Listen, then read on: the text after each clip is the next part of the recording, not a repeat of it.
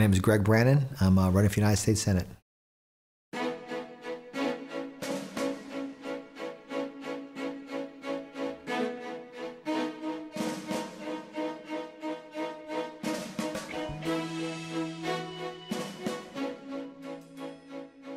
an honor delivering babies. I'm an obstetrician gynecologist. I was raised by a single mom. I was the first person in my family to go to college. She raised my brother and myself. She was very simple. She said, go to church, go to school, or kick your rear end. And I was very fortunate to be the first person in my family to go to college. My dream from day one was to be a doctor. And by God's grace, I ended up becoming an obstetrician gynecologist. My brother became an attorney.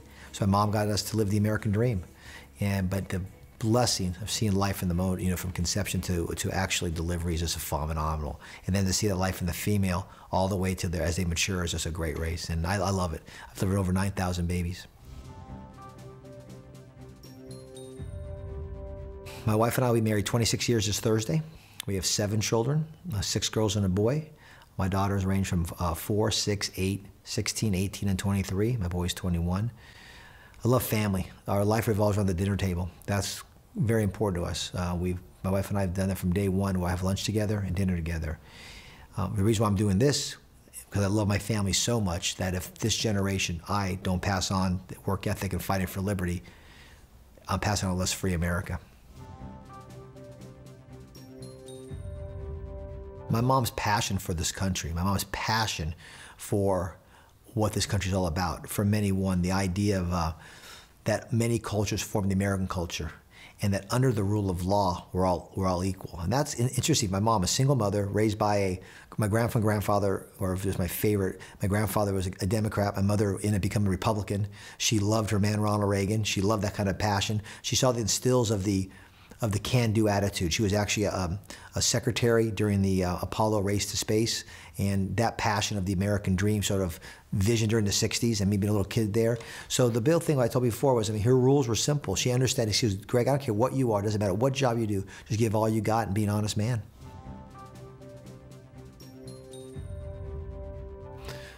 About 5, 6 years ago, clear as a bell, I knew I was meant to do this. Because when you start looking at the rhetoric, never matched up to the functions. The Constitution is 6 pages long, 6 pages. That our founders, who 11 years before that did the Declaration, who pledged their life, their fortune, their honor, did they really do all that for the country we have today? We have leaders today mention the word democracy, the collective. No, sir. We're the first and only government based upon the individual over the collective in the form of a republic. Not democracy. Republic, we're all free in the rule of law. Today, we're the rule of men. And if this generation doesn't stand up, we're going to pass on a less free America. I think it's our obligation. Where do you stand on that topic as far as defunding Obamacare or moving forward? And what do you ultimately think is the solution, both to Obamacare and the healthcare in this, I should say healthcare crisis in this country? I'll go backwards first. Okay. The healthcare crisis, because the government got involved in a free market apparatus. Government caused the problem. They caused the problem because we allowed them to do unenumerated functions. There's no healthcare in Article 1, Section 8. And this delineation of if you defund or not defund shows our representatives who understand the Constitution and who does not understand the Constitution.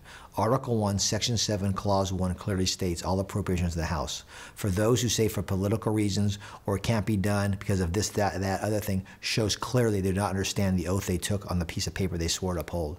The Constitution is clear. And I can get into the history if you want to. The history of the conventions were clear. I happen to read all 13 states, the conventions, and the Philadelphia conventions. Our state in Hillsborough in 1788 was one of the best conventions, actually delineated it. The Federalists who wanted the Constitution actually went clause by clause for over 3 weeks, answering the anti-Federalist questions. And one of them was actually that question, was actually saying which house is more powerful, the chamber for the Senate or the chamber for the people in the House. And he said clearly, Iredell said clearly it's the House because they control the purse strings. It's actually their obligation to defund unconstitutional acts. So I take it then that your ultimate goal would be to just completely eliminate Obamacare? Oh, yes, sir. Because it's not a federal function.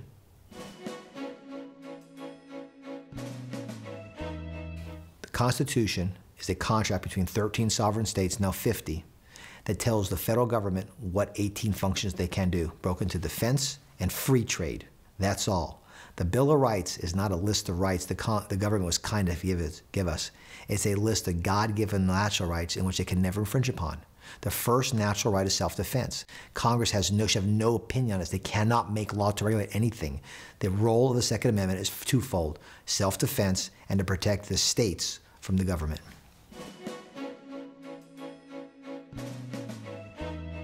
Twofold here. The most important thing is we need a constitutional dollar. In the Constitution, it says all money must be backed by gold or silver. We've left that. We have fiat currency. By not knowing our history, it allowed this dollar to become fiat currency, which is worthless. From 1792 to 1913, our dollar increased roughly 17% in value, backed by gold. With a fiat currency, we went down about 98% since 1913. So the question is, what did our founders put down on a piece of paper? Actually, on August 16th of 1787 in Philadelphia, they actually voted fiat currency backed by air or gold. It was 9-2 gold. The Coinage Act of 1792 actually put down the actual measurements of the grains of silver for a silver dollar and the grains of gold for gold. So and it's actually punishable by death if you try to clip it. We've left this hard currency because we've left our gold standard, our constitutional standard. So how do you fix this uncontrolled debt? You get back to a dollar's worth a dollar, and history has proven that. Then you get rid of departments that are not constitutional. If they're not there, they must go away. Where do you stand on the Farm Bill? What do you think is the best way forward with that bill? And do you support cutting either of those benefits, either to farmers or to the SNAP program?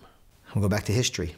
When Madison was discussing in Philadelphia an example between a federal function and a state function, the first example he used was agriculture. He said agriculture will never be a federal function. It's a local issue. So here we go again. We're taking our plunder that's taken from us as individuals, formed into the government, and the government is now keeping itself in power by giving these goodies away. The answer is the Department of Agriculture should go away at the federal level. And now 80% of the Farm Bill was food stamps. That enslaves people. What you want to do is, it's crazy, but it's true, teach people to fish instead of giving them fish. When you're in the behest of somebody else, you're actually in a slavery to them. So we have to understand we don't need to have the government come in. That kind of charity does not make people freer.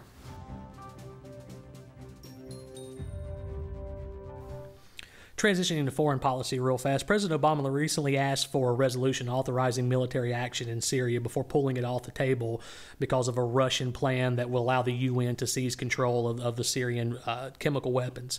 What is your opinion of the way the president handled that situation? And if you were a U.S. Senator and that resolution had come before you, what would have been your vote? I would have voted no. It's unconstitutional.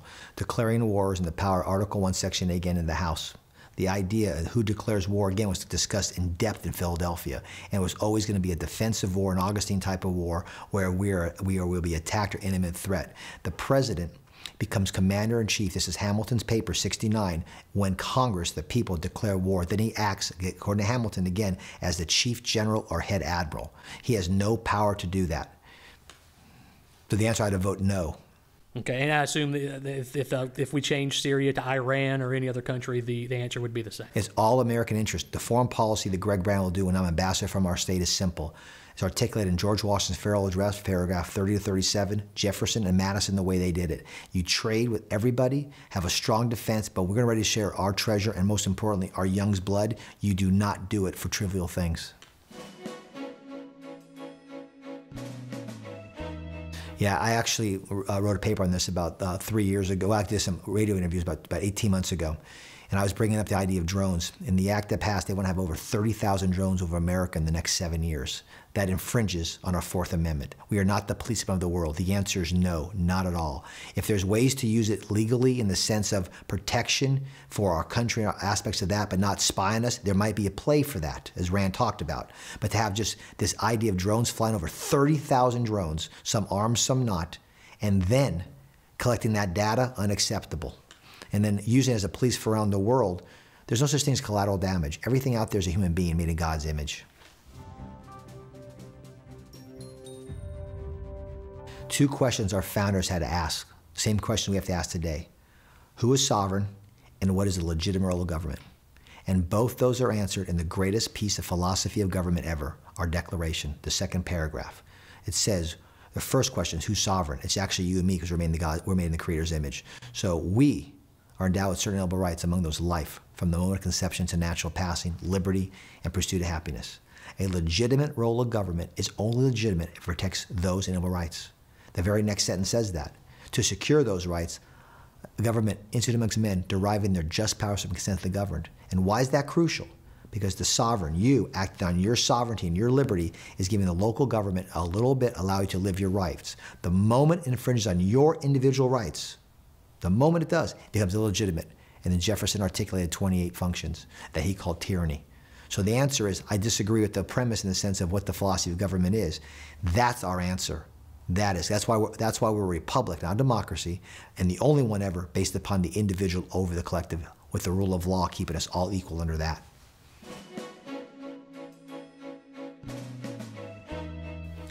Bringing it back to you here, we talked a little bit before we started taping about your schedule and all that you do, and you talked about your practice, and you're even on call as we're recording this. Yes, sir. On call right now. One of the criticisms that I've heard from talking to people around the area about you is that they feel like you're not taking this serious because you haven't shut down your practice, and that's something that I'm actually, you know, I've heard from a number of different people. What's your response to that? Do you feel like you need to shut down your practice to be able to do this? Man no work, a man no eat. I'm not a rich man. I'm rich where it counts with my 7 children. I'd be irresponsible to shut down. A man who's not take care of his family is worse than anybody, according to Scripture. My job is to put bread on the table for my family. Also, I got a skill set that's phenomenal. I love doing this, and that's why I'm running for Senate, because I love delivering the 9,000 babies I deliver. I love the trust people have with me, keeping my word and taking care of their lives from delivery till as they get older. I'm taking this seriously. I do everything 100%. I will show you from this interview I've prepared. This primary would be very clear on the only candidate prepared constitutionally, that understands the contract backwards and forwards, can tell you how to take the issues of today and think through the prism of why our founders fought that way, and then apply it with my oath.